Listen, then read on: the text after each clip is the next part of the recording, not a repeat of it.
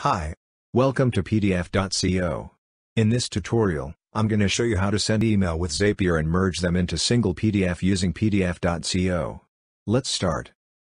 We will begin by creating a Zap. Let's go ahead and create a trigger. Type in and select Email by Zapier as our trigger app.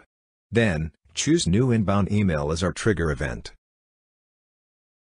After that, customize a private email address that will receive the email with attachments. We will then test the trigger. This will check if the email that you customized received an inbound email. Now that we're done setting up the trigger, we will now set up the action. For our action, type in and select PDF.co as the action app.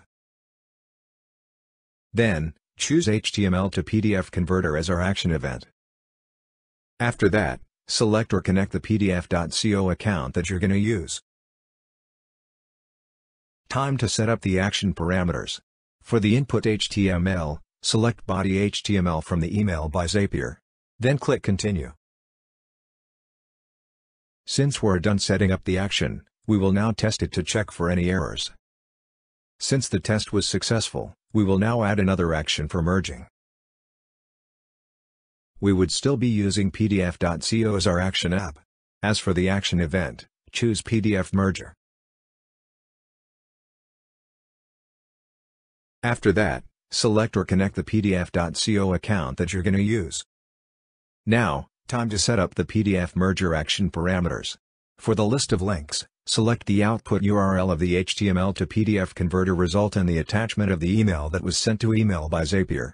Set auto-convert non-PDF files into true. Then, set the name of your output PDF.